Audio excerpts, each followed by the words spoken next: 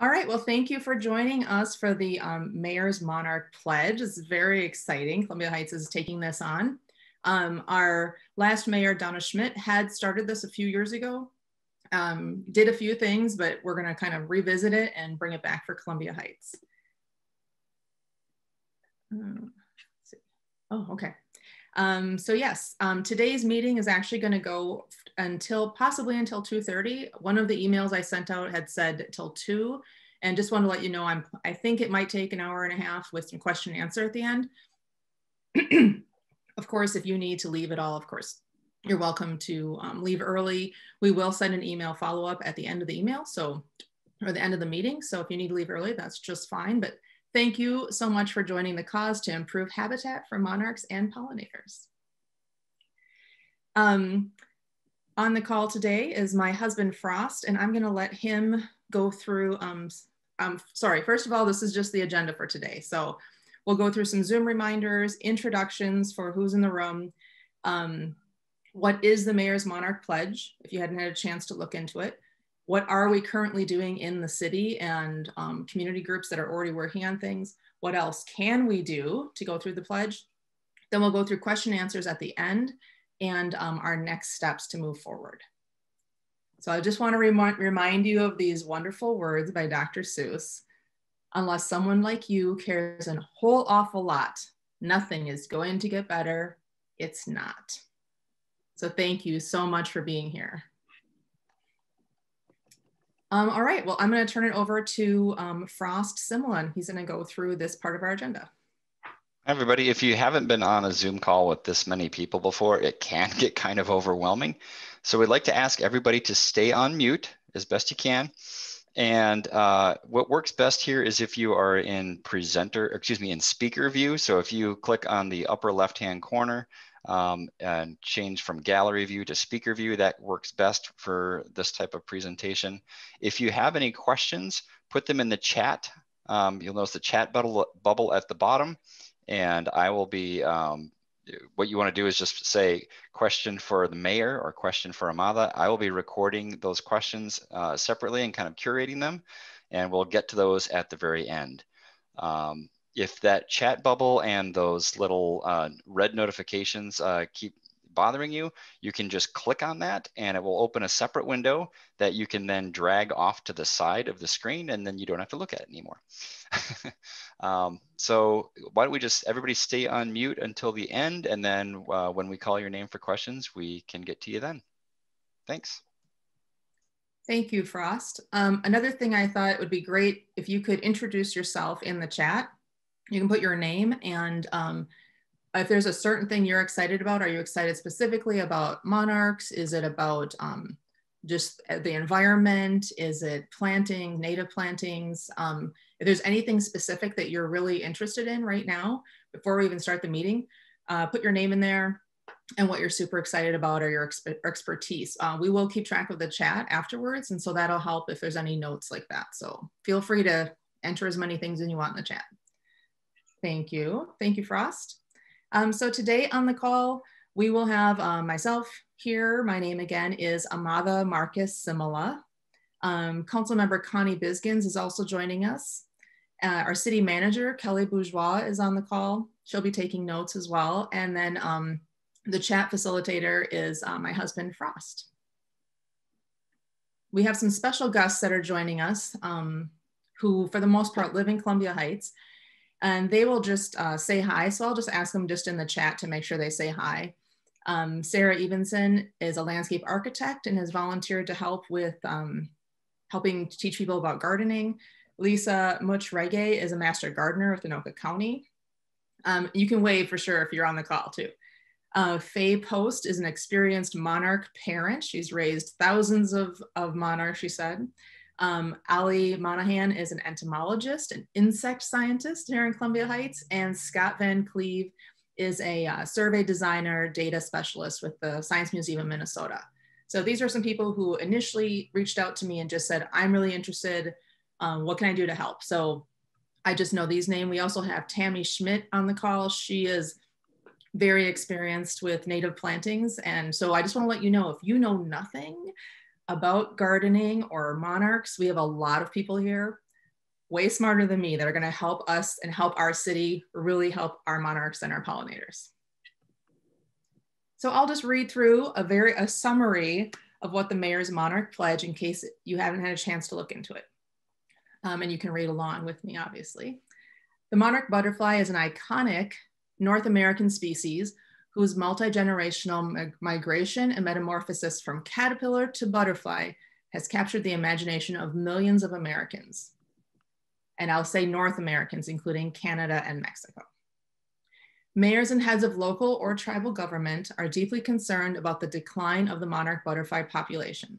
Both the Western and Eastern monarch populations have experienced a significant decline.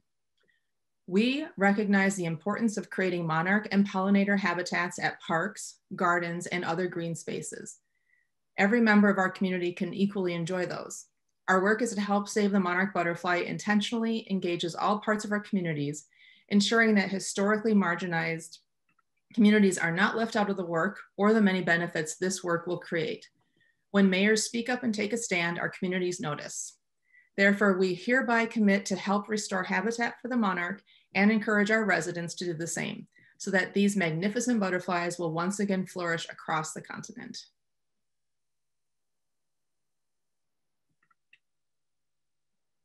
So to do the Mayor's Monarch Pledge, we must do at least 3 action items this year. The first one you have to do is have a proclamation. I guarantee we're gonna do that. You host one of the things you can do is host a native plant and seed exchange. I can guarantee that's gonna happen. And I can guarantee that we will be increasing native plants in our city. So therefore we have successfully taken on the pledge, and by the end of the year, we will have done at least 3 items. No problemo, but we're gonna do even more. So first, we're going to talk about and learn what the City of Columbia Heights is doing to help the monarch butterfly and pollinators. And we're going to listen to Connie Biskins, our council member.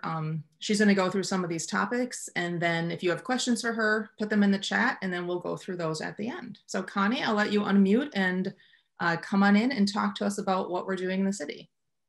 Hello, everybody. I am so excited to see everybody here. This is a wonderful thing that we'll be working on, and I'm very excited. So thank you for joining us today. I'm going to go over several things that have been that we've already been working on. First off, with city parks. We have a wonderful public works department, and there's several people that have already been working on our parks to add native plants for our pollinators in our community. If you haven't been to these parks, I'd invite you to go check them out. Prestaman around the holding pond has native plants in there, lots of milkweed for our monarchs. LaBelle, for those of you who have been here a long time, I don't know if you were here 20 years ago when they had this old structure that was falling apart. We finally received monies. I believe it was from the Mississippi Watershed Management Organization that gave us grant money. They got rid of the falling structure and restored the native shoreline, added pollinator native plant gardens. They also have a holding pond that is a rain garden that has native plants in there. The other LaBelle and Prestaman, and then Huset around the holding pond, we also have native plants there. And just before I forget, the 2 people that have been working really hard on this is John Nordland, who is our master gardener that's employed by our city, and Liam Genter, who is our forester. Both those individuals have played a large part in helping continue adding pollinator plants and native plants to our city. In addition, just recently, Liam Genter has been working on native plants and flowers around Jackson Pond. And I don't know if you guys noticed last summer, if you drove down Stinson, where our new reservoir or holding pond is before the water goes into Silver Lake, was surrounded by beautiful native flowers for a while. And it's something that they can keep growing. They mow it down a couple of times during the summer and then it comes back, and it was just gorgeous. And one of the exciting things that Liam's working on is a new experiment in our parks. He has planted several different types of pollinator-friendly turf in our parks and different properties in the city. And he's waiting to this summer to see which ones take hold and work. And if we have a successful time, which I'm hoping we do, he will be open to giving classes to our residents and how they can set up their own pollinator friendly lawns in our city. The next thing is our City Hall garden, which I started, it was there for many, many years. And when I first volunteered for the beautification committee in our city, there was just petunias there. And I'd go water that every week and I'd check around, and all I saw, you know, which was great, teeny weeny little bees were in the petunias, but I didn't see much else. So I asked for permission to put in pollinator friendly native flowers in the garden, and that were perennials. And now it's come to life. We have lots of butterflies, lots of different types of bees that come there, and it's worked out really well. The Blooming Sunshine Food Forest and Pollinator Gardens was set up by Heights Next 2 years ago. And the year before that, we worked to get permission from the city to take over a baseball field in Lomiaki Park. And first year we set up cover crops and got the soil going. And then last year we planted lots of orchard fruit trees. We have a hazelnut bush in there. We planted quite a few annuals, tomatoes, peppers, and things like that. And what it is it's a food forest, and I can read you a definition. Food forest gardening is a low maintenance, sustainable plant-based food production and agroforestry system based on woodland ecosystems incorporating fruit and nut trees, shrubs, herbs, vines, and perennial vegetables, which have yields directly useful to humans. And what we're doing is hopefully once this gets established, and even with the annuals that we put in there too, we welcome the community to come and pick tomatoes, peppers. We have herbs in there already. Anything that they find that they need for their personal needs. And the hope is that this will become a great place to, one, set up areas for the pollinators. We have a whole row every year we put in there the last 2 years, zinnias and some other flowers that we get quite a few monarchs already coming in there. We also established on the berm by the railroad not tracks, but any of the railroad area. We set up pollinator and native plants on the berm, which includes several different types of milkweed. And this year we've expanded that, and I will go into that later, what we're doing there. Lions Garden, Tammy Schmitz is here. Hoping if Tammy could give us a status on the Lions Garden that we've been working on at the corner of Stinson and 37th. Sure. So the Lions Garden is actually right at the corner, like Connie said, of 37th and Stinson. It was a garden that was started by a gentleman from a St. Anthony Lions Club, but funded also by our Columbia Heights Lions. And it had gone into some disrepair due to illness on the part of the gentleman that started the garden. And John Nordland, that Connie mentioned earlier from the city, reached out, and the MWMO, the Mississippi Watershed Management Organization, kind of helped connect master water gardeners to help John start revamping the garden and maintaining it, just trying to get out some weeds and very aggressive plants that were taking over that weren't native. And then Heights Next came on board as a civic club and started assisting with some additional manpower hours or people power hours. And so now we are at a stage of, this will be, I think, our 4th year in the garden. And we've been able to remove a lot of weeds and those invasive aggressive plants with some help from funding that the Lions have provided, and prairie restoration going in and helping get rid of some kind of persistent icky weeds we just couldn't get a handle on.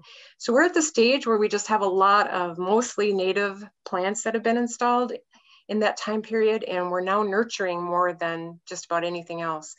But we will be looking for some volunteers when we get to that part of the program to help us. It's a nice big garden, so even if we have COVID, it'll be a great spot for volunteers to help because we can socially distance and get a lot done. We're using that garden for outreach opportunities to the community. We could very easily seed share there, as well as some other fun activities. So I'll leave it at that so we keep on track for our program today. Thank you, Tammy. Okay, and moving on. I don't know how many people are aware of, but we have 2 community garden plots. One up on Reservoir by Crestview has quite a few plots, I think 40. And then there's another one that's across the street from where our old library is off of 40th. And both those areas also have pollinator-friendly plants. We have quite a few monarchs. I know the one that I use up on the hill, we see monarchs, people plant flowers in their gardens and mix it in with their vegetables and things like that.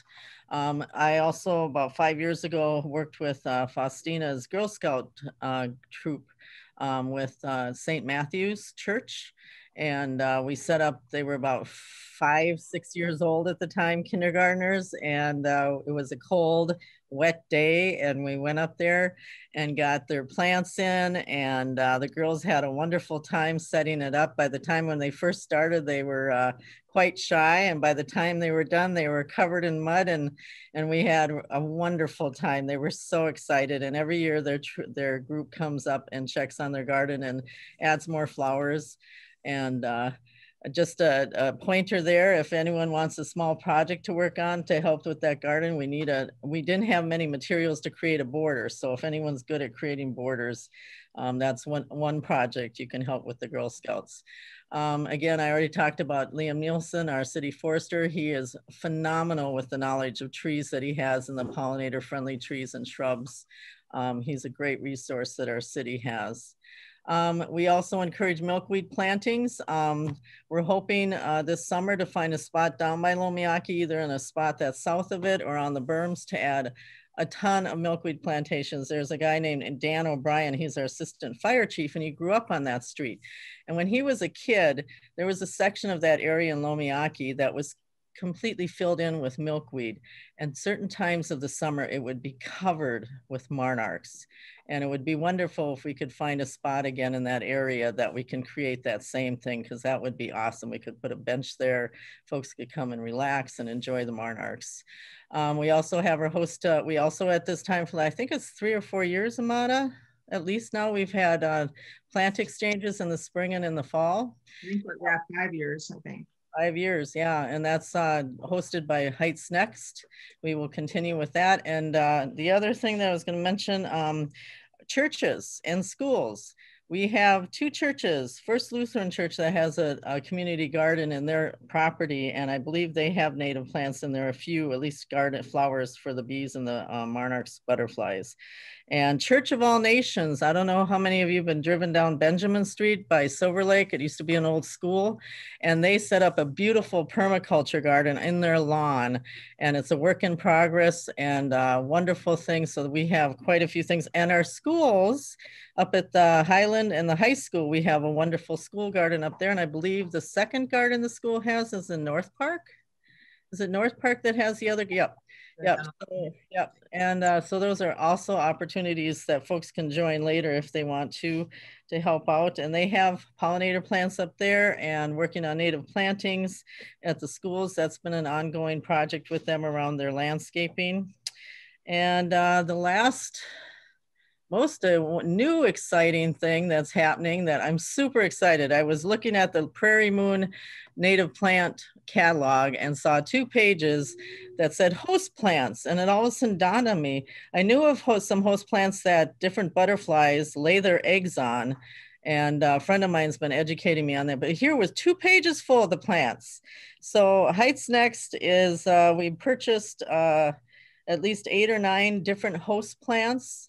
And Kat Audette Lubke, who is also the leader that helps set up, she's a horticulturist, has helped us set up this new garden, this Blooming Sunshine Garden Lomiaki. We are going to set up Columbia Heights' very first nursery for butterflies. We already have the milkweed we set up in one portion of the pollinator garden. We just set up a new section that will be ready to plant on the berm this spring, and we will have at least 10 different types of plants that we're planting to host 10 different types of butterflies. So it's super exciting. We'll have a sign there with the pollinator. You gotta come check it out. And very, very excited about it. And then we're hoping in the future, once COVID settles down, that we can have classes and educate people about these plants so they in turn can put them in their yard. Super excited about that. And with that, I think I am finished. Again, thank you everybody who is here joining us today to talk about monarchs and what we can do to help them and other pollinators. Thank you.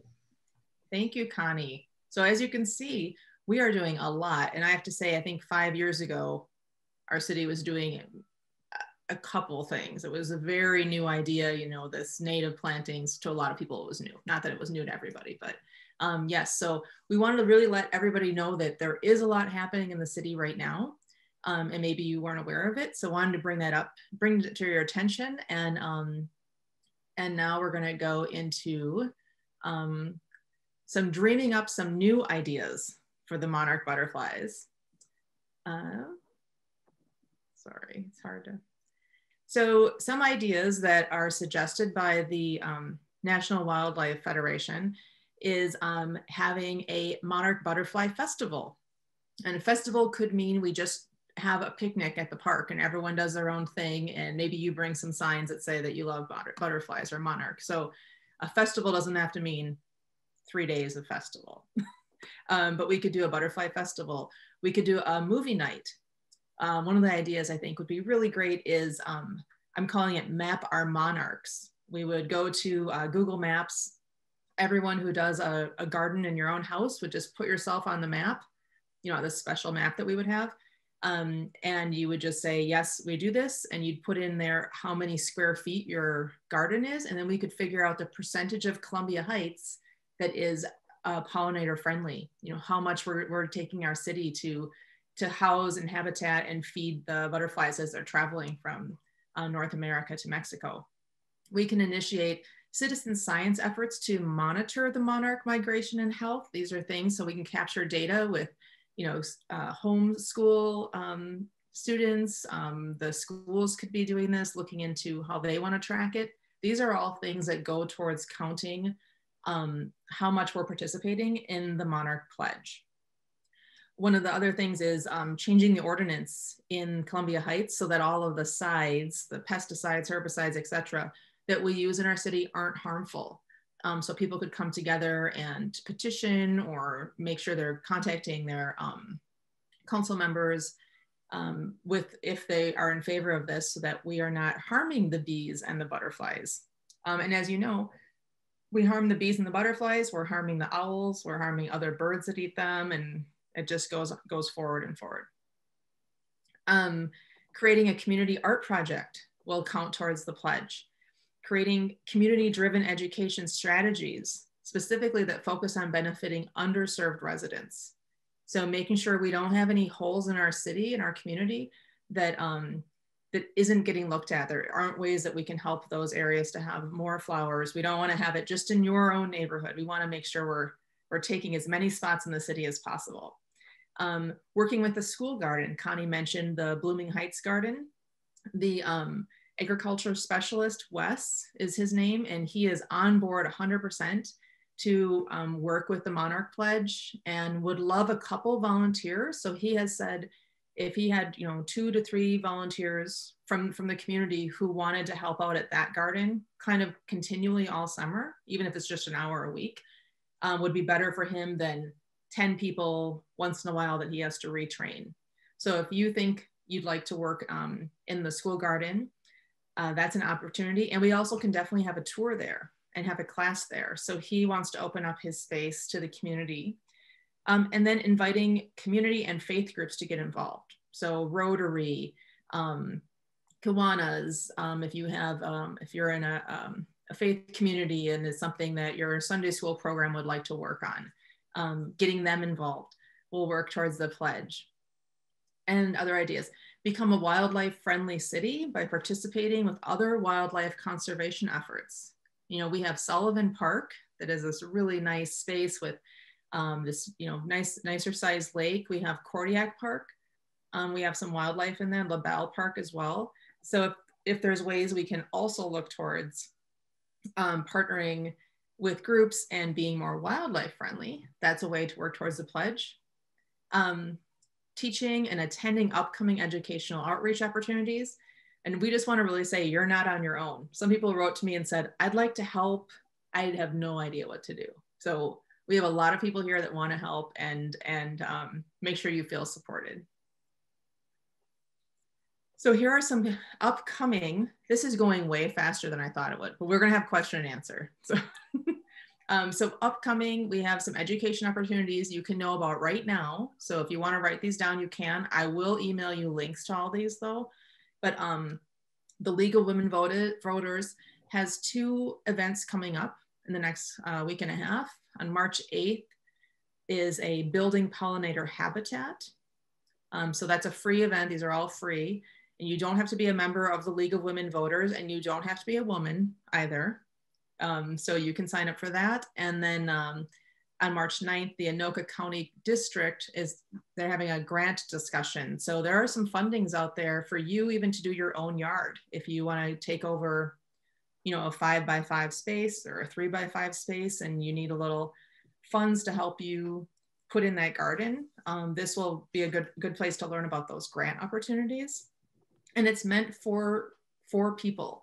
It's not meant for like some high level organization. So it's written in a way that anybody should be able to fill this grant in, and they want to help you get it. And a couple more opportunities. March 18th, through the Columbia Heights Library, they're having the Birdscaping Your Yard class, which I've taken a couple times. Heights Nexus has partnered on this in the past. It's a local person who lives here in Columbia Heights, and she is a birder, loves birds. And so she has taken her whole yard and made it bird friendly. So she talks about landscaping for birds, and, you know, birds and pollinators go hand in hand. So this is a great class for you if you want to learn more about that. And then through the Columbia Heights Community Ed program, we are working with MWMO on a class called Planting for Pollinators, Starting Small. We can have so many opportunities this year and going forward, because, you know, we can't plant stuff for butterflies and then not keep going forward. They're going to want to come back next year and lay their eggs, and there'll be more butterflies. So we're starting something to keep moving this forward, right? The MWMO has an amazing campus in Northeast Minneapolis. Lots and lots of native plantings. In the summer, there's lots of butterflies in there, and it's just beautiful. And you can visit it right now. It's all accessible. There's no fence or gate. So you can just drive over and walk through it. But as summer comes on, we probably can even schedule a social distance tour out there as well. So a couple opportunities for you to start learning right away before we can plant. So now you ask, what can I do to help with this Mayor's Monarch Pledge? So just want to remind you, we need all skill sets and types of volunteers, all ages and abilities. You have a 5-year-old, they can help. You have a 105-year-old, they can help. Professional gardeners or newbies. There's a space for everyone. And we also need behind the scenes volunteers, people who are like, I want to help butterflies, but I don't really like playing in the dirt. I don't really want to garden, but I really want to help. I'd like to walk through a park and see butterflies, but I don't really want to do the hands-on work. We have things you can do to be a part of this as well. And then we're also looking to put together a committee of leaders who want to help keep track of this information and volunteers as we go through this project. So here are just some sort of job descriptions I came up with to kind of get people thinking outside of the box. You know, my first thought on the Monarch Pledge is, okay, this means I should plant some milkweed. But there's kind of more things in that, and you may have more gifts that you're willing to share with us. If you're an artist, we want public community art to promote what we're doing, monarchs and pollinators. We need someone to design signs. So I mentioned the map our monarchs idea. We thought it would be really great if we could have a small yard sign that you could put in your front yard, even if your monarch butterfly garden's in the back. You could put it out front saying, you know, we're mapping our monarchs, and you drive around town and you'd say, oh, those people are also planting for monarchs. So somebody designing that sign. I have a ... insert your idea here. But if you're an artist, anything you do will help us get to that pledge. So if you can think of something, I'm interested to hear about it. Obviously, if you're a gardener or you want to garden, our parks need volunteers, as Connie mentioned. Your yard can have a garden. If you have an HOA, we kind of get extra points if we can get HOAs in apartment buildings, multi-unit housing, if they wanted to work on putting in a pollinator-friendly garden. You know, we want to look away from those dead green zones of just turf. So if you live in an apartment building and your management says, you know what, let's try it. We'll put a small garden in. Even if you don't know how to do it, we can figure out people in this group to make that happen. And then single family homes, but this is accessible for everyone. But if you can't do it at your own place, like we said, we have other gardens that you can work at. And you can teach others. We can use Zoom to teach people about, you know, their eggs, how the butterfly, you know, evolves through that whole thing. You can teach about gardening as well, or in person. If you're a writer, we need to write the proclamation. So if anyone wants to jump on that and help write the proclamation, they're welcome to do that. We also would be great if we had someone who helped with social media updates and kept our group knowing what's going on and lets the community know how exciting this all is. We could use someone to write press releases to send to the newspapers, letters to the editor to get people more aware of how we need to take care of our monarchs. And then also networking with other organizations. Someone mentioned Springbrook. There's, you know, the Silverwood. There's so many different places that we can network and maybe partner, and they may have some supplies we can use to teach people here. So if anyone is, that's kind of their skill set, we can definitely use you here. If you love taking pictures and videos, you know, we want to progress, we want to capture our progress with photos and videos. Maybe somebody would like to put together a documentary. You keep track of stuff all year long, and then we can have a video at the end of all these things we did. And then sharing our photos with the city website and our social media. So if that's something you want to share and you like to do that, love to have that help. And as I said before, if you're an organizer, if you'd like to help join the committee to track our progress and help coordinate volunteers, we can definitely use you there. And then I'd say the last thing is general volunteers, people who say, I love to just show up and you point and I will just work on that.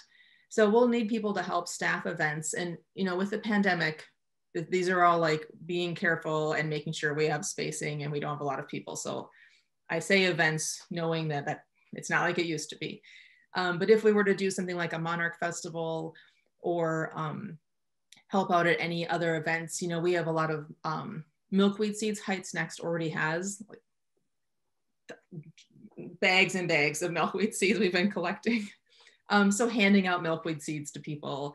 At home, you could take some milkweed seeds and put them in envelopes, get them all ready, and then we can just hand them off to people. So there's lots of things that it'd be great to have some friendly faces ready to hand out info, that kind of stuff too. So if you're gardening at home and you're like, well, I planted my stuff, now I have nothing else to do until, you know, the butterflies will come, we can still use you to keep this going. And you can plant milkweed seeds kind of, you know, all the time. They need to have a winter freeze process so that they open up to grow. So, but you can plant them kind of anytime. So we should be handing out seeds kind of all the time as well. And then, like I mentioned before, like petitioning to have ordinances changed. So pesticides, herbicides, and other chemicals used in Columbia Heights and Minnesota, what we're using isn't harmful to pollinators. So doing that work will be very helpful to the butterflies. So that was a lot of information. In the next few days though, after this meeting, I just want to let you know what's going to happen next. So we'll email you a survey asking how you want to be involved. And then all the questions and answers that we're going to have now, we'll keep track of those, and that'll also be in the email back to you. So you don't have to take notes right now if you don't want to. And then all of the topics, I will have links to those in the email. And then of course, links to those upcoming classes I talked about. We'll have those in there as well.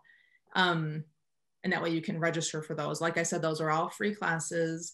I have checked in with, you know, all of those groups, and it's open to the public. Like I said, you don't have to be a member, and you don't even have to have a library card to do the birdscaping class. So anyone can do that. And then we'll also include in that email our next meeting date for this group. So you coming on right now is that you're interested. I have your email is for going forward, you will always be emailed whenever something's on. You can just email back if you want to get off the list, if you don't want to. But that will be mainly how we keep in contact. And you can kind of come in and go as you need to. So, but I really want to make sure we stay in touch. So I don't want to have this be a one and done. You came to the meeting and then we never hear from you again. Even if you're planting your own garden, we would love to keep track of it so we can say how much Columbia Heights has. That's a friendly, healthy space for the butterflies. And then we need to track that so we can report it to the National Wildlife Federation at the end of the year. And I just want to say thank you guys again for being here. I know we're going to rock this. We have so many things that we're already doing. Minnetonka was just given an award for being champions for the Mayor's Monarch Pledge. And they did 23 items. And that's a lot, but the stuff that we've already listed, we are over 23 items. So I know we're doing really well. And with this many people showing up and the excitement I've heard from all of you, people who've been emailing, I've gotten 2 cards in the mail from people saying how excited they are. And there's, I think, people on this call even who aren't even in Columbia Heights that want to help out the monarchs and other pollinators. So there's a lot of enthusiasm here. But yeah, we're just gonna rock this. This is gonna be awesome. Yeah. So so that's basically it. This screen has my contact info. You guys all got an email from me, unless you came through Facebook and saw the link there. But my phone number and my mayor email as well, so you can contact me anytime you have a question. But yeah, so that's basically a lot of info and our information for you. And next we just have, if there's any questions. We do have some questions. Courtney Alt had asked if all of these events are virtual, the ones that are the League of Women Voters, the birdscaping, the MWMO. Thank Do you, we have Courtney. any more information on that? Courtney, you can say more as well. They are all Zoom meetings. Okay, great. Nothing to add. I just wanted to make sure we had the option to be safe about it. Yep, that's very smart. Yep, I should have said that right away. We also have a very similar question from both Barb Abicool and Margot Ashmore are asking about about what kinds of pesticides the city is using. So Barb is asking, what specifically are the long-term plans for the city to reduce the amount of pesticides? And Margot has said, like, the city gardening staff, have they changed pesticides and herbicides, or should it start there? Barb or Margot, do you want to say more on that?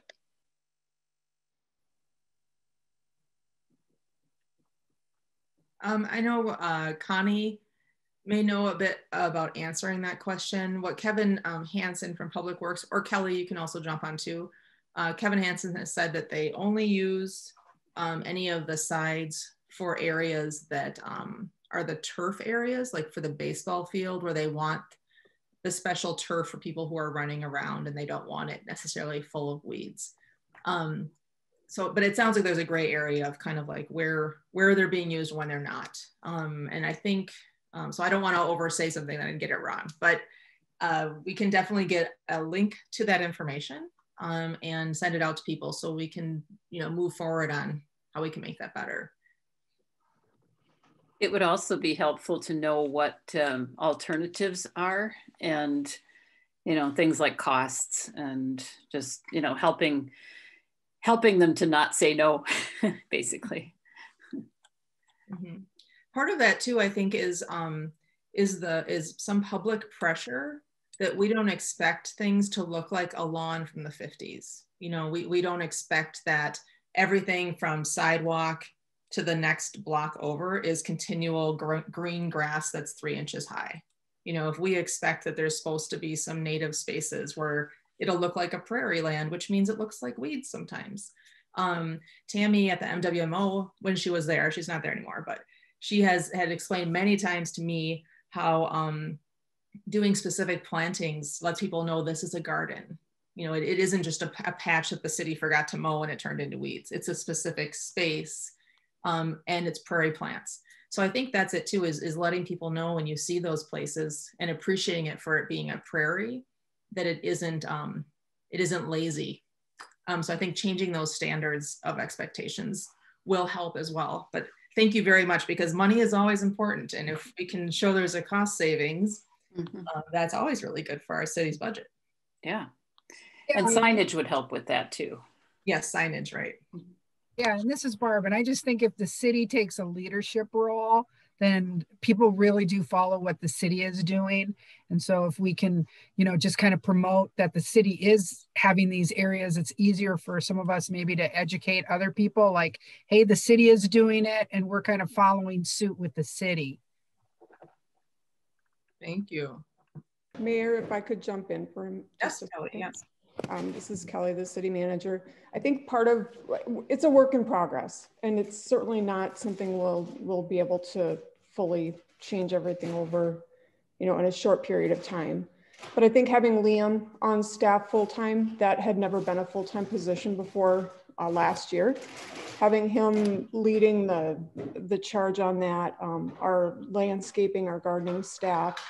Also, I know, Mayor, you mentioned, or maybe Councilmember Biskins, that the assistant fire chief and I actually worked on some yard standards, changing what we had in the past as far as just everything has to be turf grass.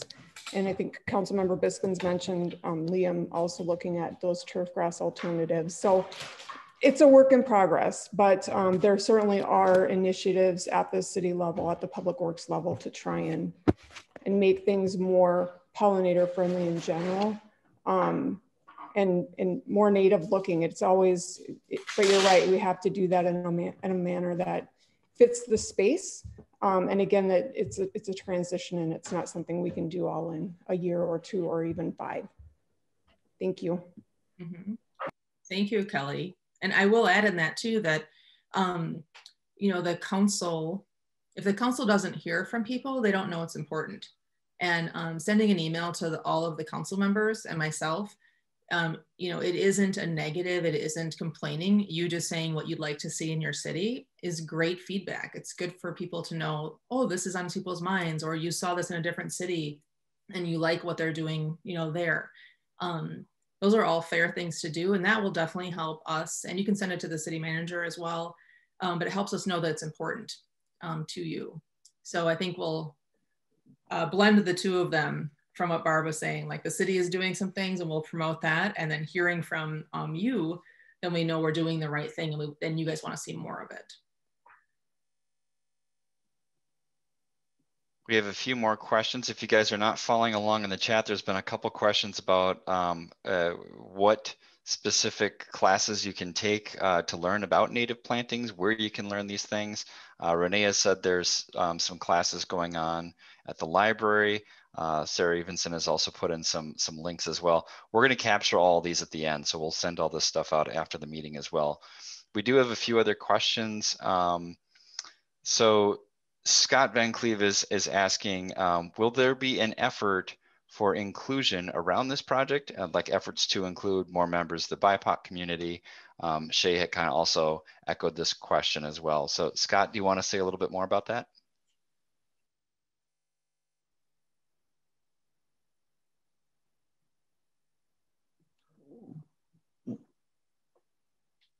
Sorry about, can you hear me okay? Yes, hi Scott, yes, yeah. Thank you for being here. Hi, nice to see everyone. I look forward to meeting everyone in the future. Yeah, I just, a quick look at the people in this group, and we look maybe a little underrepresented with the BIPOC, the Black, Indigenous, people of color. And this just seems like a great opportunity to reach out to the community to make it more inclusive. And I'm not sure what those efforts could be, but it's just a great chance to do that. So thank you for bringing that up, and Shay as well. There's actually a couple of things. So I'm meeting with the our Somali community and East African community in a couple weeks. And I've been talking with them. But one of the things I'm asking them is also like, would you like to get involved? We have a couple people from the East African community that are in Heights Next. And so they're already involved a little bit with some gardening. One of the people has her own community garden plots. And so she's very involved in gardening. So we have some people coming on, but the reason I mention them specifically is they are a really good bridge to bring in more people. And you know, when you have a language barrier or a comfort level, it's really nice to have people who are willing to be that bridge to community members. I'm also meeting with our Native community. I've started with our American Indian parent advisory group at the school and reached out to them about having one of our, we have some city land that's kind of just a lot that has been mown, and Public Works has let Heights Next know that if we'd like to use it for a garden, we can. So I've talked to our Native community about making it a specific sanctuary with kind of like a dedicated signage that I guess to give an honoring space, because we've talked about doing a land acknowledgement from Columbia Heights, that we are on stolen land, that people were here before the colonists, people are still here that were on that land, and people that are here are enriching our community. They're here and it's part of our future. And with this being Columbia Heights' 100-year anniversary, the 100-year anniversary committee has also said, yes, they'd like to make a land acknowledgement in this 100-year space of, you know, acknowledging that it was stolen land. So there's kind of two things happening. One's from the city, and then one's a special occasion with the 100, you know, in coinciding with the 100-year anniversary. But the people I had spoke to were really thrilled about this idea of having like a special garden space. And that's something that, you know, when I asked them about this, I also reassured them that, okay, so my dad's from Mexico, so there's like a them and we and me thing. So it's kind of sometimes I have to remember how I should phrase this.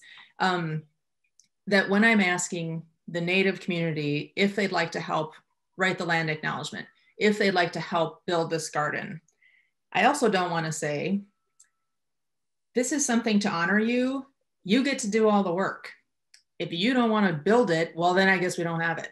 Like, that's not really the way we should do it. And I feel like what you're kind of asking too, Scott, is if there's ways we can all make sure that we're not leaving parts of our community vacant, that we need to do that part to go in and help those areas as well, so that everyone can enjoy these spaces and enjoy the butterflies. And kind of like I said, we don't want a dead zone. You don't want to say like, well, that neighborhood, you know, the people there just didn't want to do a garden. You know, that if people want a garden, but they don't have the time or expertise to put into it, I think we're going to have enough volunteers here to make sure it happens. So my friend Bisharo, who gardens, and she's Somali, the whole weight of gardening shouldn't fall to her shoulders, because she is, you know, one person who I know gardens and is Somali American. So we want to make sure we're supporting each other, that people are being allies for our underserved communities and working in partnership. And right now it looks like that's definitely where we're going. So I appreciate you asking, and then understanding too the level of like stepping up to help people that were not being helped before. We want to make sure that we have that equity and inclusion there. So thank you, Scott and Shay, for bringing those topics up. I want to jump in too. I forgot to mention with the Blooming Sunshine Garden in Lomiaki, Kat Audette Lupke has been doing a search. We want to make it a multicultural garden with plants from all over the world that can grow in that space. And she's connected with the Korean restaurant here at Hilltop. We've had, she's planted already plants from other countries that will grow in our garden. We also up in the community garden have a group of gardeners, quite a few of them from Kenya, that grow a really interesting plant that they harvest several times over the summer. So anything we can do to pull in people to make it a multicultural event and process this. We are looking for ideas and also working on the things we have been doing. So, because we want people, everyone, to feel welcome and feel involved in this project. Mm-hmm. And teach and be able to teach them too, if they're willing and excited to do it, but haven't grown up in that experience, or they're from another country where things were just different. You know, we want to make sure we're bridging that gap. And one of the things I'll mention too for the Blooming Sunshine Food Forest is we have been working on a lot of signage that doesn't have words, that has pictures. So if people aren't looking for language, they can see when something's right because of the photo, and understand how to belong and how to be a part of picking and harvesting food without having to read English. So we really want to take those barriers down. We have a few more questions from the chat. Lori Edlin is asking, are you going to put together a presentation that can be given to HOA boards to go over like these benefits and so on, especially those that are kind of resistant to boards, to show that we do work with volunteers at no cost to the HOA and so on. Lori, do you want to say a little bit more about that?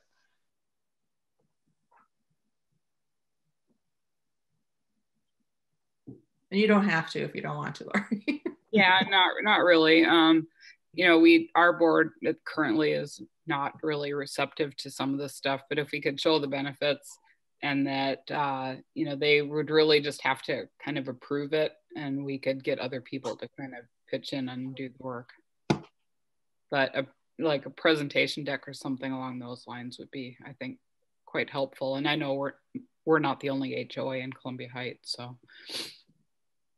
I think that would be great. I think, you know, definitely these slides that I've created can be shared. This whole slide deck will get shared with you too. So if there was something you saw and you're like, what was that again? That'll get shared with you. But I would be very interested in working with a couple people who are part of an HOA to see what we should brainstorm and come up with to help get those groups on our side towards helping the monarchs. And your HOA and residents, that your neighbors. Thank you. Changing gears a little bit, Kathy Kervald had a question about planting shaggy native plants. Is there an ordinance that's preventing residents from planting those types of plants in their front yards? I think Kelly could jump in too if she wants. We had an ordinance about what can be put in lawns and quote a native planting that one of our residents encountered this summer with her yard, and it was quite restrictive and quite old-fashioned, and that's what initiated the changes that Liam Genter and Dan O'Brien are working on to make our new ordinance, which hasn't been completed yet, but they are working on it to make it more user-friendly, more realistic, and something that's not super strict, but that people can use as guidelines for their yard. And we're hoping, Kelly, I'm not sure when we plan on having that come before the council for approval, but we are working on that because we definitely want to encourage people to have wonderful pollinator friendly yards. Grass turf, as pretty as it is does not invite wildlife pollinators. And I think people definitely need the flexibility to turn their yards front or back. I have a front yard that's kind of like a jungle, and both my neighbors love their turf, but they have learned more and put in more plants in their yard, have lowered their use of pesticides, herbicides, and fungicides in their yard just because of my yard being here. So it's also a great educational tool to use for your neighborhoods. So hopefully we'll have an update on that soon. Thank you. Thank you. Got a question from Andy Newton, kind of asking about the use of the harmful chemicals by residents. Is there a chance that we could eventually as a city place some kind of restrictions on residential use of harmful chemicals? Or possibly would a citizen's petition be helpful in this area? Andy, you can unmute and say more about this if you need to.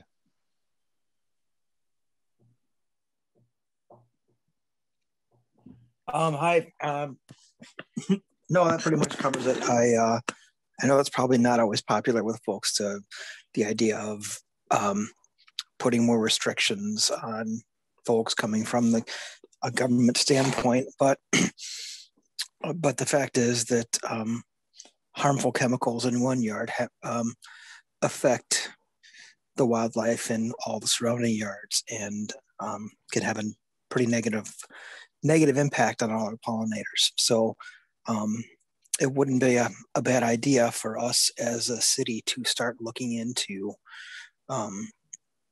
if there's chemicals out there that folks are using that maybe we should encourage at least, or restrict at worst. Yeah, that pretty much covers it. Thank you, Andy. Yeah. I know that there's communities out there across the country that have been working on this issue. I'm connected to one group in California that's been doing a ton of work on it. And I know that in this city, there still might be some pushback on, controlling what you can or can use, but just for people's information, residential properties have more chemicals poured on them than farmers. Farmers are regulated and have to measure everything that they use out in their crops. And even though they're trying to still work on it, it'd be great if we could find an initiative by a group of folks here in town that could do the research. We could start out with educating the community, offering them alternatives that are cost effective. And so if there's a group here in this group here that would like to start doing the research and bringing it, I definitely think that's something to consider. And if we could do it in such a way that the pushback would be less once that people are educated as to why this is important. It's also important for their health. There's a lot of chemicals in those sprays that they use that not only hurt pollinators, but they also can hurt themselves. So if there's people in this group that could jump in, and I know it would consider some research on how you'd present it to the council or to the city, I definitely think that's an issue that could easily be addressed in the city. Mm-hmm. These I'll mention too that all of the questions people are asking, we will be adding these to our survey. So if someone, you may not have thought of this earlier, but now hearing Andy's thing, you're like, I'm interested, you'll just check off that box, you're interested. And then as we start curating lists of people who are interested, we'll be sending that email off to those people to see if you can work together to come up with something, or if you have research. And that's kind of what Connie's saying, then as that will get momentum. This is very much a community thing. And yes, I'm the mayor, Connie's a council member, and we have our city manager on this call. But this is a community thing. This is nothing that the three of us can make happen. We have to do this together. I live here in Columbia Heights just like you. This is something that's important to me, but I'm still only one individual kind of at the end of the day. I'm the mayor, but I'm still one person. And so we really need to work together and support each other in this. I do have the Be Friendly Lawn sign. People may have seen those. There's an organization, it's I think $10 for the sign, but the great thing about the sign is you're telling people you have a bee friendly lawn and you're not putting chemicals there. But it's a great way to converse with your neighbors. And not everyone's going to change what they're doing, but it does help educate them, why you're doing what you're doing, and all those little things help us move towards a healthier, safer place. Frost, do you have any more questions? There have been a few other questions that have come and gone, and it sounds like Sarah Evenson's actually been answering the majority of them in the chat. Thanks, Sarah. Sorry, I'm a landscape architect, so I have a lot of resources that I use day to day, and they're really user friendly. So might as well get them out there for other people to take a peek at. Thanks for doing that.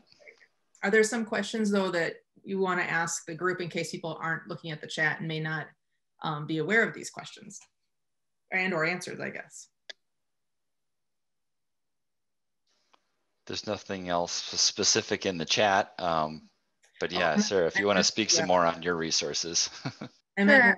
Well, and I'll just add, there's a huge range of ways you can get involved with supporting pollinators. It doesn't always have to be like really shaggy, tall native plants. And for people who are wondering about HOAs, one of the easy ways to get involved is by you can do overseeding of a traditional lawn with a pollinator-friendly flowering lawn, which just has clover and a couple of other flowering species and is typically mowed a little bit less frequently and a little bit higher. So it looks pretty much the same as a standard lawn, but it just provides flowering species throughout the season to help support a variety of pollinators.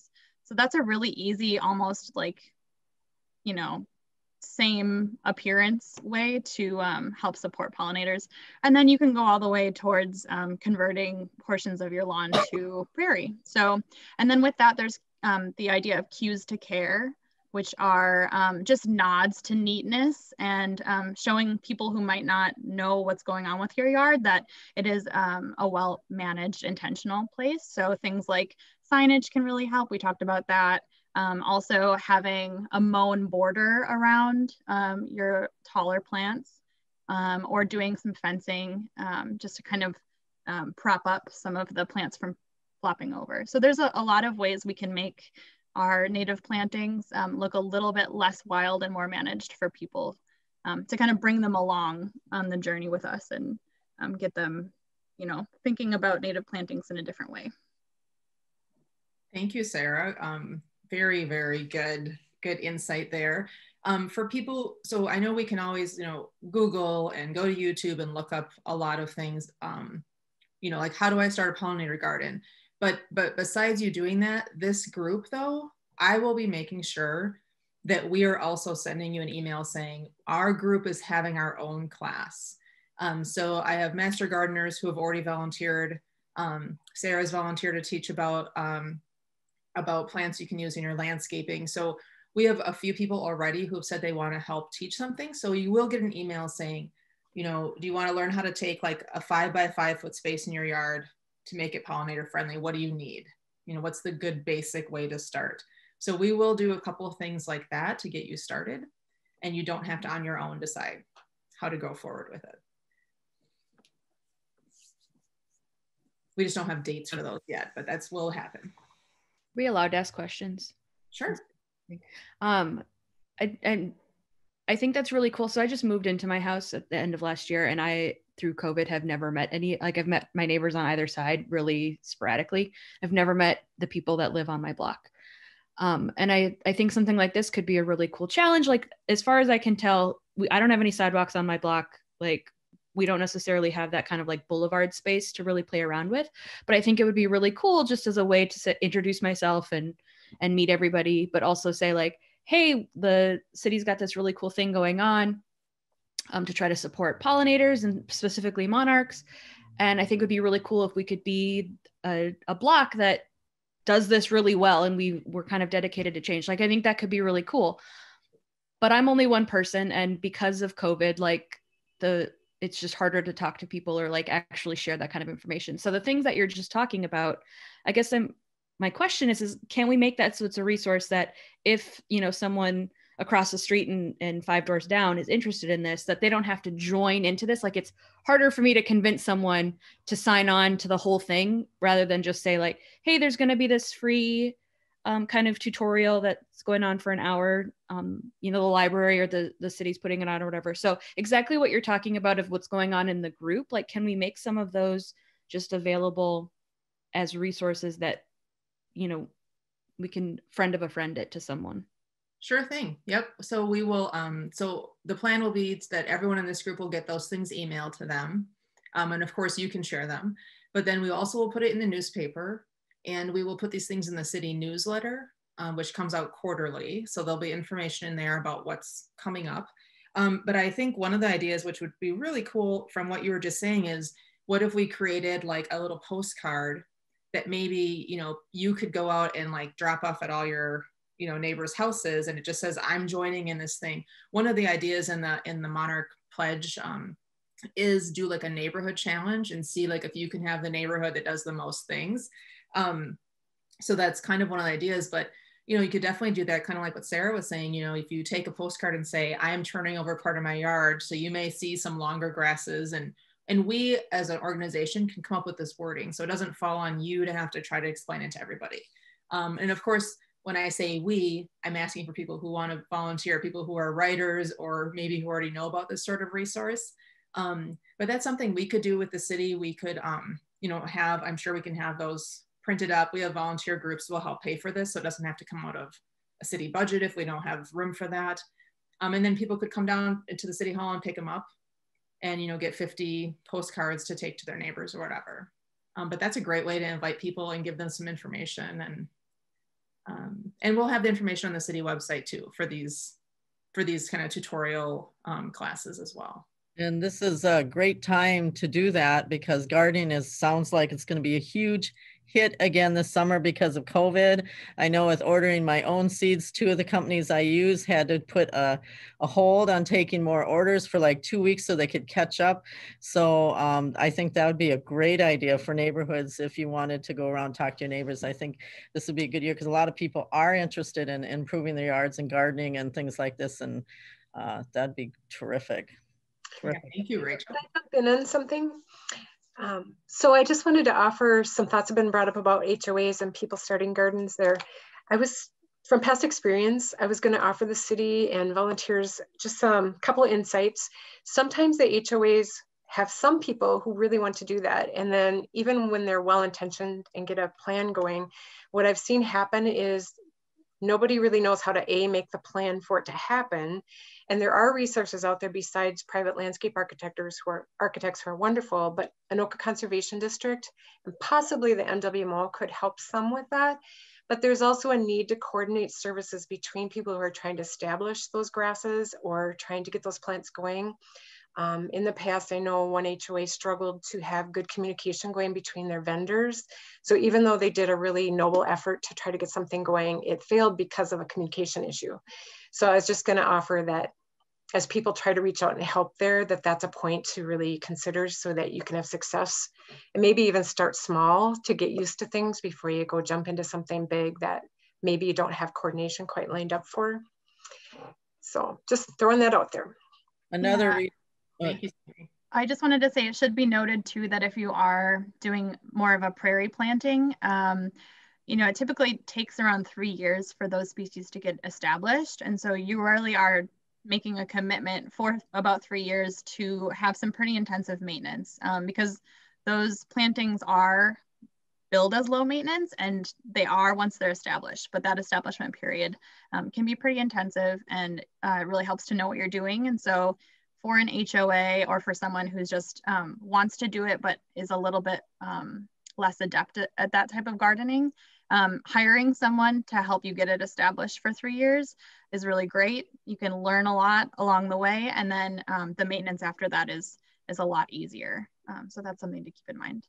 And those are really good points, Sarah. I was going to also let people know that Anoka Conservation District in the past has been very supportive to trying to provide grants to HOAs to get these kinds of plantings going. So getting back to Rachel's question, if you can, another great resource in your neighborhood that knows people pretty well is your neighborhood watch leader. If you have someone, I know we have about 120 different neighborhood watch groups in our city, and that's somebody you could connect with that would know the neighbors have been around and could connect you to other gardeners in your street. Is another way of connection, and also something they can promote and talk about too later on with the neighborhood watch stuff during the summer. Thank you, Connie. We can actually, I could reach out to the neighborhood watch group so that they can take that information and put it out to their neighbors that this is starting in case people don't know about the Monarch Pledge. So thanks for bringing that up. I know that they usually email out once a month. So we could, if you get in contact with them, we could possibly make a challenge through the neighborhood watch groups too. And the ones that don't have neighborhood watch could still participate and just join in, but that's another way of initiating that. That'd be an awesome thing in August or September, whenever we have the neighborhood watch night. Hopefully we can have it this year to see what groups did the most work. It would be awesome. Very fun. Yeah. There's just a couple more questions in the chat. Most of these things we're already kind of covering with everybody that's been speaking, but one question from Barb Kondrick was, does the city use flowering plants like clover in any of their turf areas? I don't know if anybody knows the answer to that one. I don't know the answer to that. If the city has been trialing different pollinator-friendly turf mixes, it will likely have clover in it. So I'm excited to hear about how Liam's experiments are going and if we can get that used on a broader scale across the city, because I think that can have a really big impact if it's something that the city adopts. And that's those pollinator-friendly bee lawns are something that the Minneapolis Park and Rec Board are incorporating more and more across the city of Minneapolis. So we already have like a pretty big range of habitat that's going to be generated out of that in the coming years. And because we're in such close proximity, I think it makes a lot of sense.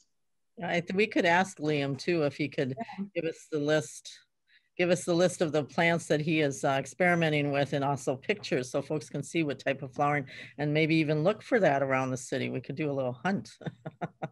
Yeah, I will ask Liam when we have some more information, we can send that to everybody as well. Maybe he can even do a little video. He does, our city's doing some really good videos lately, so that might be a fun thing. And yeah, let us know where they're being so we could go walk over and check it out when the snow's gone. You know, the lawn between all the chain of the Lions Gardens and then the big one we're working on, that would be an awesome, nice, very distinct area to try to work on that. Mm-hmm.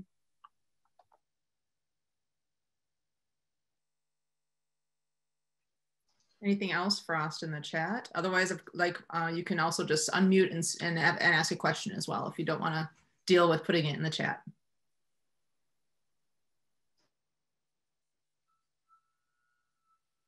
Nothing, Frost? Not a lot left. There's certainly a lot of excitement about spreading this information to the rest of the community and inviting people to join. One idea that came up was creating a Facebook Columbia Heights pollinator group.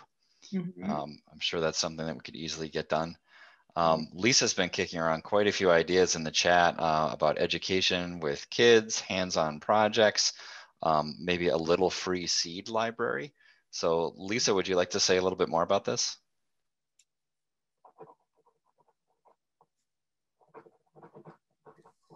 Sorry about that, had to find the mute there on the iPad.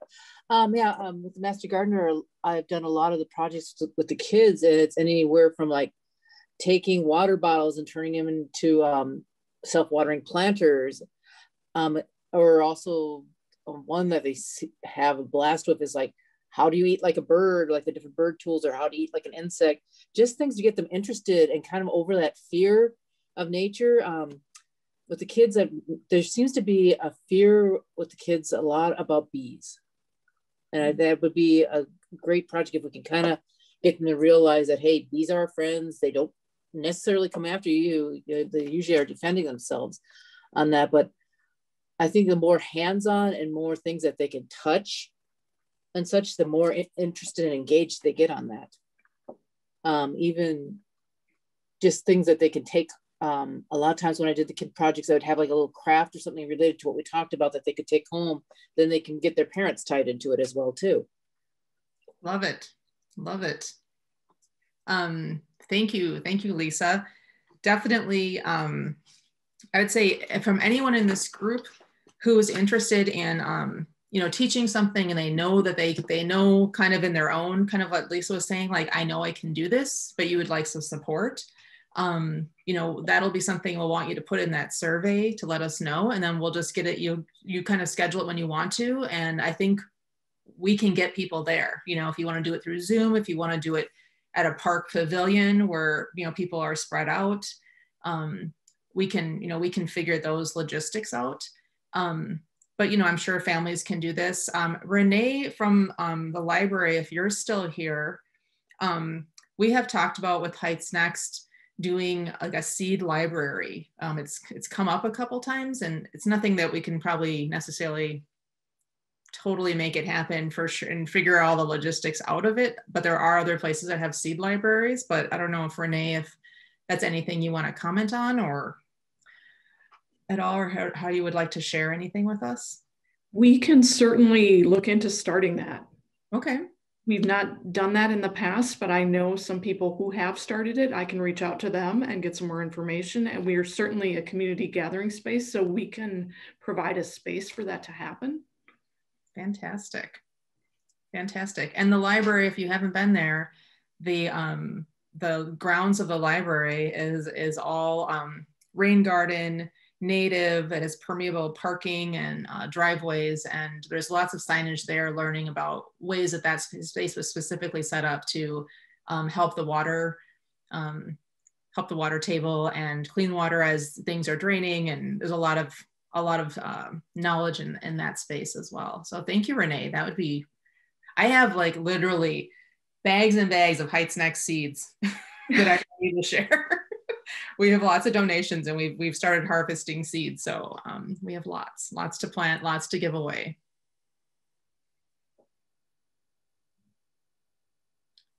Well, I just think this is so exciting. We're hoping to have an art festival in Columbia Heights. I think it'd be really cool if at the art festival we could do some Monarch, you know, we could do Monarch chalk drawings as an art thing. Would be really fun to, you know, incorporate a little Monarch stuff as we go throughout the year. Like I said, the movie night, I've talked to staff at Immersion Hall about, there's a documentary called Flight of the Monarchs, and they're willing to show it there. You know, it'd be easiest if we could show it inside if we wanted to social distance, but we also could rent a screen and do it outside as well. People could bring their own picnic and sit on their own blankets so we're distanced from others. But there are just so many exciting ideas. You know, we can kind of make this whatever we want to do, and you can do things individually and then just sort of email the group or email maybe your team. We'll kind of see how this is gonna work together. And you can do stuff with others. So there's, you know, ways I think everyone can be comfortable and keep the momentum going. Well, we have about 10 minutes left. So if there's anything else, though, people, even if you just want to share like something you're super excited about, maybe, or something that you've learned today that you didn't know about or you didn't know would be an opportunity, if you would like to unmute, you could just kind of unmute and just add that in. I think we'd all love to hear people's exciting stories or comments. I was wondering if people are familiar with the Monarch Festival that Nokomis East Neighborhood Association had sponsored. No, I haven't heard of that. I don't know if they're still doing it, but I'll try and look that up and send it to you if I find it. Thank you. I heard about it, but I wasn't able to attend that year when they had it. Yeah, I just want to remind everybody that we don't need to reinvent the wheel on a lot of this. Like if you see someone who's already done some really cool stuff, like reach out to them, ask them how they did it. Most of the time people are more than happy to talk about the trials that they already went through and how they mitigated a lot of those. And then we'll just straight up steal their ideas and like repackage them here and do that. But a lot of people are already doing really, really cool things. And we have an opportunity to just like broaden the impact of that. So I don't know why we wouldn't try to take advantage. So like go forth and just steal. Exactly. This is Barb, and I know there's a bunch of Facebook groups out there. I know someone talked about creating one here, but the Pollinator Friendly Yards is a good one that I'm a member of. I know Amatha, you are too. They have signage like Rachel was saying. They already have the signage, it's already done, and you just need to download it. So just always use those as a resource, and those are just inspiring anyway, just to see what other people are doing. So just wanted to throw that out there too. What group is that? It would be the Pollinator Friendly Yards. It's on Facebook. And like I say, they already have the signs done. So that's what we did here is I just downloaded them and laminated them and put them on sticks. And it seemed to help a lot of people educate. It's a lot of about that is that. So. Thank you, Barb. Fantastic. Yeah, we definitely don't need to reinvent the wheel. You know, we are seeing this, and like I said, there's people who have been writing me who don't live in Columbia Heights and are already doing this. So I'm going to keep bringing them in, and they want to help because monarch butterflies, they don't just go like to one town. You know, they kind of do this thing where they travel across thousands of miles. So we need to work with our communities, not just Columbia Heights, but all of our neighbors want to help each other. So we definitely can work together with more people. And even encouraging people that it's just maybe just even a few plants and such. It's really neat. Our neighbors put in what's literally called a prairie in a box. And it's just a small little square in their front yard. But even just doing some natives and those type of plants, even in containers would be a start. Mm-hmm. I would just piggyback on that. So yeah, containers work too for people in apartments who want to join in. They might not be able to do as plants with deepest roots, but at least they can help. And also St. Anthony Village has really been working on pollinator pathways the last 2 or 3 years. So when you start talking about neighboring communities, we're close enough to, some of us are close enough to that. We could really help the butterflies and bees by joining forces in that regard.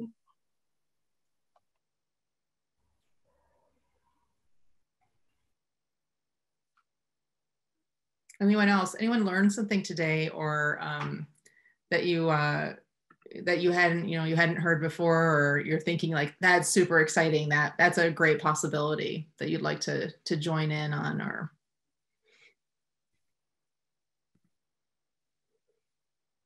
I mean, of course, I know we all want the pandemic gone so we can just like garden together and hang out and have like a tea party or have a beer or something like that. But until we can have that freedom, it looks like we have a lot of ideas here and a lot of ways we can be in community to get, working with our neighbors, competing against other neighbors maybe. I love the idea of the food forest, and even how that could be maybe turned into an event later that you get your neighbors in and you cook different things out of that garden such as well too. I think it would be a great way to bring people together. Mm-hmm. I want to say thank you, Amala and Connie, for doing this. It's wonderful. Thank you, Kathy. I'm so glad you could join us. I love all the art on your wall behind you. Fantastic. You're welcome, Kathy. Yeah. Well, if there's nothing else to add, again, so positively thrilled. I had 77 people register for this event. And when I say register, I mean they had to email me. They didn't just like something on Facebook. Like they actually had to email, go to a website, click on it, and email me to get on the link. And then we did post the link on Facebook for people who didn't do that, because of course we still want them here as well. It was in the newspaper, people saw it there as well. People posted on Nextdoor. And so however you got here, just so thankful that you're excited about this. You want to work with the community and help the monarchs and other pollinators and make just a healthier community for us too, us and the kids and our pets that are walking around. But just really thank you for taking the time out of your day on a beautiful Saturday, and we'll be sending you an email with information, and there's going to be a lot of information. Since starting this, I have been given so many links to so many things about monarchs and pollinators. There will be some information, but we might actually need to just start a page where we just post all the links so I don't have to email them out to everybody. But as we have organizational ideas, let me know. And like I said too, in the survey, there'll be a questionnaire about what parts are you mostly interested in. And then people will start kind of going into their interest in this one or this one.